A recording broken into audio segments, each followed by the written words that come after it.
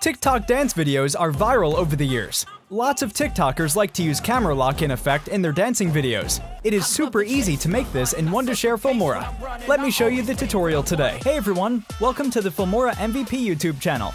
Here we teach you editing tricks, filmmaking, and camera techniques. So make sure you subscribe to our channel and also hit the notification bell to get updates on our new videos. Before we start editing, click the download link in the description box. Click on the free download option. Now, a Filmora installer is downloaded automatically.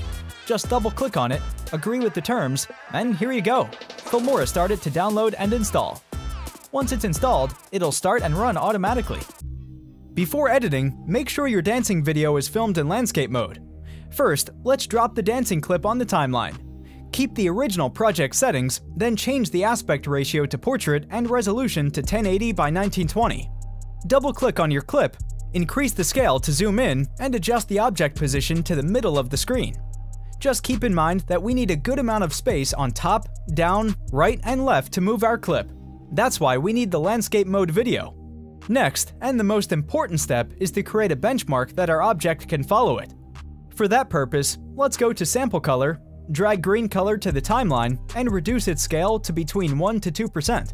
You will see it comes out a small dot. Increase its duration to match the clip. Move the dot on the head. Here we focus on the chin, and lock the green screen track. Select your clip on the timeline, go to Animation, and add a blank keyframe. Now move 5 frames further. Here you can see the head is away from the dot. Let's move the clip until the chin position is back to the dot position. Again, move 5 frames further and bring the subject close to the point.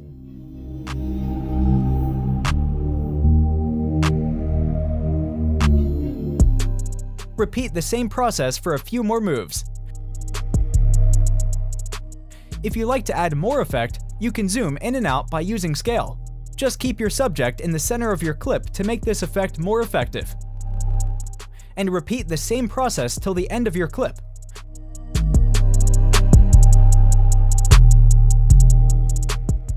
Once you're done with all the moves, this is what you will get in the end.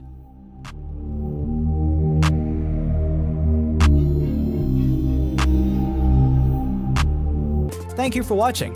If you like this video, then give this video a thumbs up.